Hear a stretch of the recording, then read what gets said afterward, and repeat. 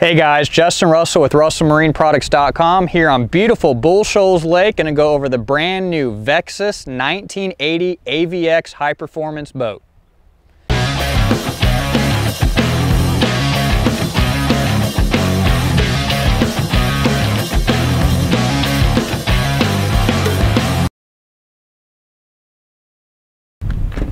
All right guys, as you can see, the 2018 Vexus 1980. This is a boat that is 19 feet, 10 inches long, has a 95-inch beam, and it's an aluminum with fiberglass infused hull. Now, we'll go over a little later what that actually means from the fiberglass infused boat as well, but I want to start off with the very basic stuff and what I think is really one of the most important things. Obviously, it has to get your boat to and from the lake. The trailer, you've got a 4-inch C-channel trailer, so you're not going to have the internal problems like a tubular trailer, rusting internally and stuff.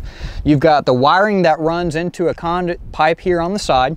You have what's called the Victor Shield protectant that's on the trailer. This is going to protect that from the pitting of rock chips from your truck throwing it up, going down a gravel road, or just picking up going down the highway. Definitely enhances the boat and the trailer in terms of functionality as well too, preventing it from rusting. The boat itself has a two-part finish on it. It's a hard case finish with a clear coat protectant. So it's not like another aluminum boats in the past where you see just a single stage type painting process like an automotive type paint. This actually has a hard clear coat protectant on it to, again, help with protection from rock chips, used stuff to help make that boat last. Quality product. Now this boat here with a 150 outboard on the back, 80-pound 24-volt 4-Trex trolling motor starts out at $31,995. That's factory rigged. So options adding from there. This is an aluminum boat that you can add power poles, talons to. You can add big electronics. The bow section has a recessed trolling motor pedal. Also, you can flush mount a 9-inch size screen in the front bow section. I don't know of another boat on the market currently that allows you to be able to use a 9-inch unit on that front bow panel section. From the back here, we're going to go ahead and jump into the interior of the boat and start going over some of the interior components and also cover what that actually means by a fiberglass infused aluminum hull as well. All right guys, going to start off on the bow of this boat. One of the key features I want to point out is we've got a Lowrance 9-inch screen flush mounted in the bow of this boat. The other interesting thing that I really think is an important feature is standard on this boat is a 24-volt 80-pound thrust 4-Trex trolling motor. We have a recessed trolling motor tray that is also standard on this. Have a cup holder up front and tool holder. This boat comes standard with 2 fishing seats or sit-down seats, and they offer a free exchange upgrade program to get the up-front butt seat if you want. You can do the same thing on the stern as well. You can exchange the sit-down seat for a butt seat.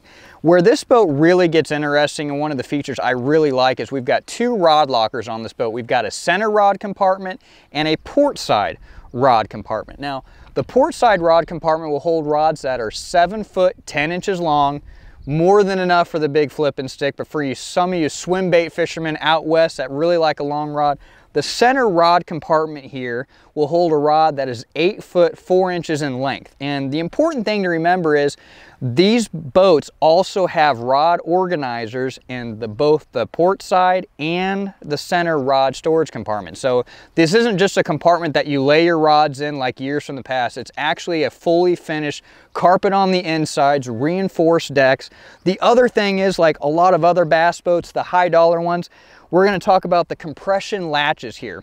We've got a trim seal up here on top. We've got a compression latch that when it pulls down and you close it, it compresses that down and creates the seal to keep them watertight. So you're not going to have water get in those compartments in case it's raining on you, rough water, things along those lines. The other cool feature I like, and I think it's an important one for me with my back issues that I've had, is on the starboard side of the boat, you've got easy access to the cooler And the most important part, there's a step in the center compartment here, in front of the center compartment, to allow you to be able to get up on the front deck easier without making a big wide jump or big step to get up to the front deck. Now, the reason why I like the cooler on the side versus being in the middle, if you need to get ice in the morning when you're at the gas station, you can open this compartment from outside the boat and easily put your ice in, put your drinks in. You're not constantly in and out of the boat first thing in the morning. You know, if you're tracking stuff in your boat, you don't have to worry about with this feature here. Now we're going to jump over and start covering what the dash looks like and go towards the stern of the boat. All right, guys, talking about the console here, again, one of the first things I want to start with, we've got a 9-inch unit flush mounted in here. Now, this dash can take a 12-inch unit, so we can get a 12-inch unit here, full gauge pactor. We have light up LED switches over here on the side. Now, one of the big things that I really want to talk about, since we're comparing, I want to make sure everyone compares apples to apples comparison on this aluminum boat. We have hydraulic steering that is standard on this boat, and this boat also comes standard with a stainless steel prop. So again, some of the other aluminum boats come standard with just a cable steering or dual cable steering and aluminum prop. We have hydraulic steering, stainless steel prop on here. We've got the good light up switches over here. We have we have a 12-volt plug-in over here, and we also have a USB plug-in over here to be able to charge your cell phones. Now, bucket seats are standard in this. You have an optional flip-down seat with cup holders, and you also have a standard step up here as well too, with another storage compartment in there, which is perfect for tools, pliers, fishing related type stuff, scale, coaling systems and things along those lines. On the passenger side over there, we do have a rod ramp that allows you, the passenger, to be able to put their rods and also buckle them down and make sure that they're secured for the passenger as well too. So fiberglass console, not plastic, not steel. This is a fiberglass console, same painting process on the rest of the boat, so it matches to a T. And again, this dash will take a 12-inch unit here. Now from here, we're going to get more into the back storage compartments. And I want to show what's really important in the back storage back there. There isn't a fuel tank.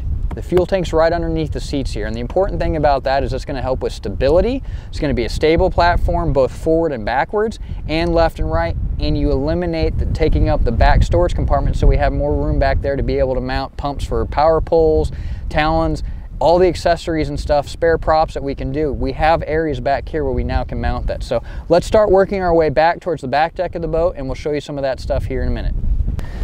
All right, guys, as you can see back here on the back deck, one of the main things I want to talk about is the back storage compartments on both the port and starboard side of the boat. These are fiberglass compartments. These are 4 times the industry standard. We have our raised lip here with weather strip seal. We've got our compression latches that we've seen previously. The other important thing I want to go over too is, if you see here, everything on here is finished out. Very high quality, not raw aluminum, not raw material, so they're not going to oxidize, not going to turn color, not going to get discolored. The other thing is, again, fiberglass live well. We've got a splash guard system in here that prevents the water from sloshing out, getting all over the back deck of the carpet. Now we're going to move back to the last compartment, which is going to encompass back here our battery compartment. The very last compartment we're going to go over, which is one of the most important in my opinion, is the battery compartment. And the reason why I say that is I really feel like on a lot of boats and a lot of manufacturers, this is kind of an afterthought or just something that's thrown together. As you can see here, really nice organization. Everything's open. You're not going to have to remove stuff to get the live well pumps. 3-bank battery charger does come standard. We've got a main on and off switch over here. We've got a circuit breaker down here. Again, super clean, open. For a guy like me that's been rigging boats for a long time, I appreciate the fact that it makes everything easy to get to. When there's an issue, if there's an issue, super easy to get to it, easy to fix everything, saves time, saves frustration. Again, rear lid back here, a finished component to that. They're not leaving anything untouched, anything unfinished like a lot of other boats out there. One of the other things from a structural component, look at all these gussets down here that tie the transom of the boat to the hull and stringer system that's in this boat. Super tough, super strong, and that's a part of that AVX high performance hull system here. So next thing to do, let's get this thing out on the water and go for a run.